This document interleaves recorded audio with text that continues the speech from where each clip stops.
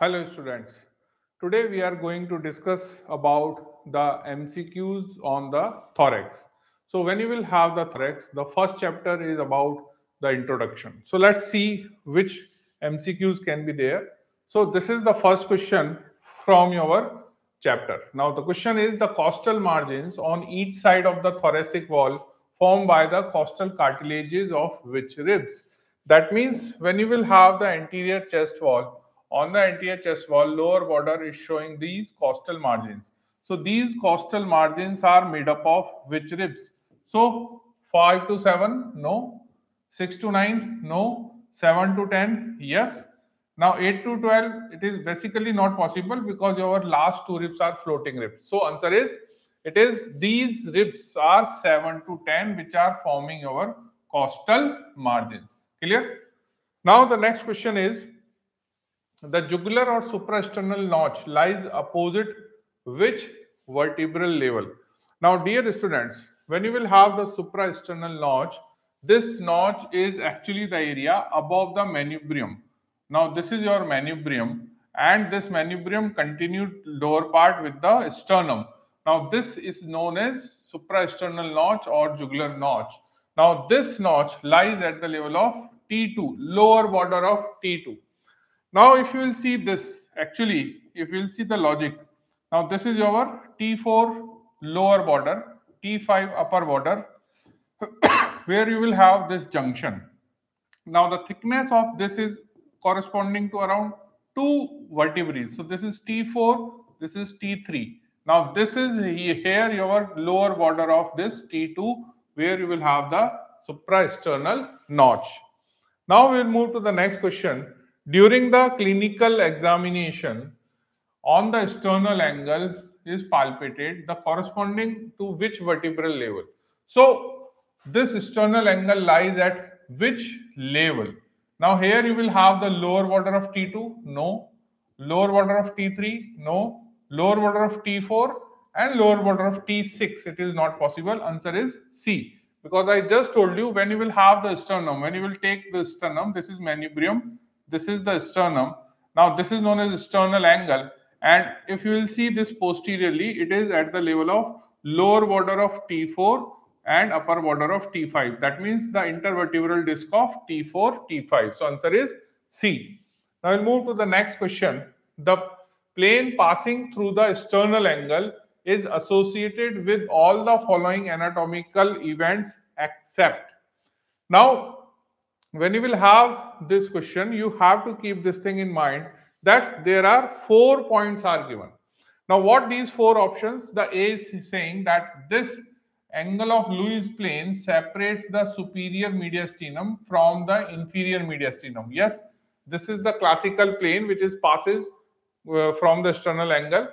The ascending aorta and the arch of aorta begins at the level. Yes, when you will have this ascending aorta comes from the your heart, it ends at this level, then the arch will start and arch will end at the same level. Then the pulmonary trunk divides at the level. Yes, pulmonary trunk also divides at this level. So it lies at the level of lower border of T5. Now see, this is the wrong statement. So all the following are seen. Yes, this is seen, this is seen, this is seen, but this is the wrong statement. So what is the answer of this question? D. All of the 3 are correct. The D is wrong statement. Now we'll move to the next question. A chest tube is planned to insert in the 5th intercostal space. Which landmark is first identified to count the ribs? Now we are talking about the rib counting. Now rib counting always start with the sternal angle, where you will have the attachment of second costal cartilage. So where you are going to start? You are going to start from the sternal angle, which is a clinical importance of this area. Now the next question is, a patient has venous congestion and swelling of the upper limb due to thoracic outlet compression. Now, dear students, there is a 2 terminologies basically, thoracic inlet and thoracic outlet. But the thoracic outlet anatomically is actually covered by the diaphragm. Now, when you will have this word thoracic outlet compression, we are actually using this word for the clinician. Now, when you will go clinical in the clinics, you will find that clinically this inlet is also considered as an outlet. Clear? So there should not be confusion that we are talking about outlet. That means we are not talking about this area. This area anatomically known as thoracic inlet, but clinically it is also known as thoracic outlet.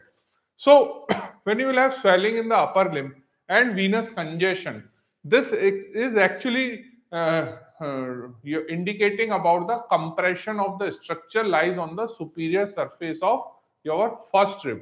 So what are they? Axillary vein? No. Subclavian vein? Yes.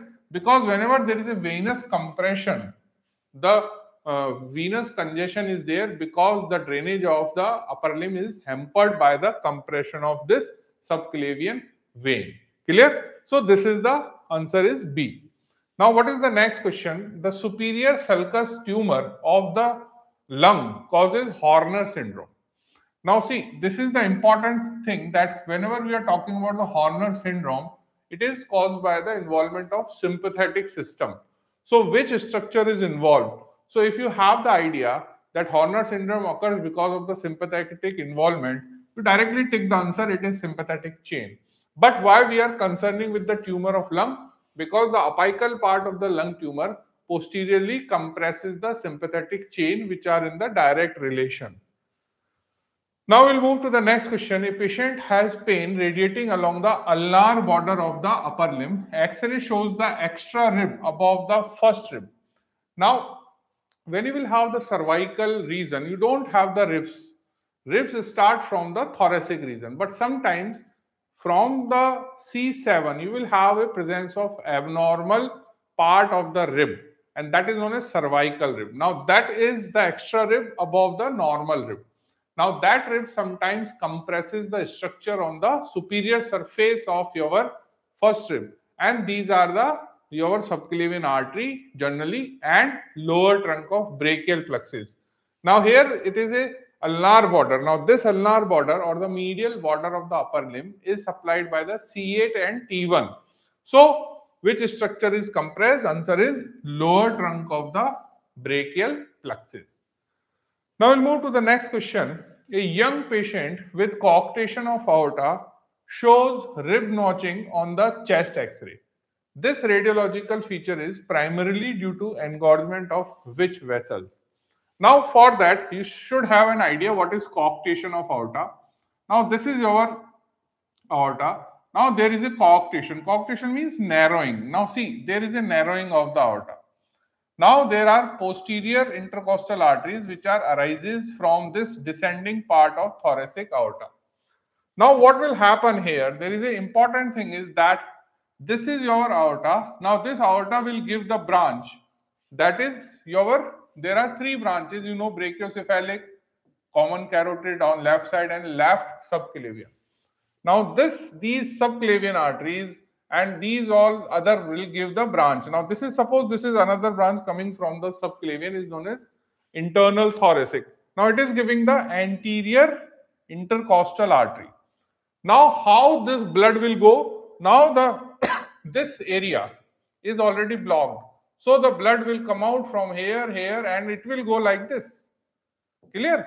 So, the blood is now going from anterior intercostal arteries to the posterior intercostal arteries, and then it is going into the descending aorta to supply the blood into the lower part of the body. So, what will happen in the coarctation of aorta? These posterior intercostal arteries enlarge abnormally, and they are going to create the notching into the developing ribs, and that's why this is known as rib notching, which is a classical feature of coarctation of aorta. So, which vessels are affected? Posterior intercostal artery. Their enlargement causes the notching into the ribs. Now, what is the next question? Which of the following structure does not pass through the thoracic inlet? So, trachea, but obviously it enters. Esophagus enters. Apex of the lungs are present here on both the sides. Right subclavian. Now, see, whenever you are having the arch, now from the arch, there are three major arteries: brachiocephalic, left common carotid and left subclavian. This brachiocephalic later on divide into the right common carotid and right subclavian. Now this is our inlet. So this brachiocephalic is there on the right side and right subclavian arises later on. So which structure does not pass? So answer is your D. Now this right subclavian artery does not passes through the thoracic inlet. Clear? Remaining three, these three structures are passes through the inlet. So answer is D. Now I'll move to the next question. Which diaphragmatic opening is present at the level of T12 and is not affected by the contraction of diaphragm? Now when you will have this diaphragm, now this diaphragm is having the three different major opening. One is T8, then T10 and T12. Now this opening is known as vena cava opening. This is esophageal opening. This is aortic opening. Now this aortic opening basically a misnomer. It is basically a hiatus. It is a gap, and this gap is present between the your fibers of aorta and the posteriorly present your vertebral column. So there is a median arcuate ligament of the diaphragm which is clearly separating these space. So whatever the contraction is there, it is not going to affect. Why? Because this is not basically opening, this is basically a gap behind this diaphragm. So the muscle contraction is not going to affect this. So answer is aortic hiatus. It is not at all affected by the contraction because it is not a opening. Basically it is a hiatus. Now we'll move to the next question. Ribs are most vulnerable to the fracture at which point? Now why we are talking about the ribs? Because here you have to understand the bones in the body which are having curvature like clavicle, like ribs. So whenever any bone which is showing a angulation are always at higher risk of the fracture. So always the angle portion of a rib is the most common site. That's why when you will have the clavicle also show the fracture at this angle where you will have the junction of 1/3 and 2/3 curvature of the clavicle. In the same way, this angle of the rib is also most vulnerable point where it is having the high chances of fracture. Now you will have the next question. All of the following statement about the suprapleural membrane is true except. Now what is suprapleural membrane? Now when you will do the dissection here, when you will remove the skin and your superficial fascia, you will find a layer. Now that layer is made up of not only the muscle but also from the fascia. So it is known as membranofacial covering. It is not purely a muscular layer. It is not purely a facial layer. It is formed by the muscle and fascia. So some books says it is a membranofacial, some books says it is a musculofacial, some books says it is aponeurotic plus facial. That means always there are two components. So it is partially separate the thorax from the neck. Yes. Its apex attached to the transverse process of C7. Yes. It is formed only. Now see, this is the wrong word. It is not only formed by the endothoracic fascia. It is contributed by the your scalenus minimus muscle. Clear? And it provides rigidity to the thoracic inlet during respiration. Yes, so that your apex will not pop up. So this is the C is the wrong answer. Why wrong? Because the word only is used. The endothoracic fascia is also a contributor along with the muscular part. And what is that? Scalenus minimus. So it is made up of two components, muscle plus fascia. Clear? So this C is wrong. Now, which of the following ribs are called as true ribs? True ribs means posteriorly they are connected to the vertebral column and anteriorly sternum. Now when you will see all the 12 ribs, posteriorly all the 12 are connected to the vertebral column. But when you will see the upper 7 ribs, 1 to 7, they are anteriorly direct have connection with the sternum. After the 7, the ribs are connected with the succeeding costal cartilage. Clear? Not with the sternum. So these 1 to 7 are known as true ribs, which are considered as a vertebro-sternal ribs. Clear? So this is all about the MCQs which may be asked from your first chapter of BD Thoracia or your Vishram Singh or whatever book you are reading. The general questions may be asked from the thoracic area. So this is all about the session. I hope you like these questions. Thank you and bye-bye.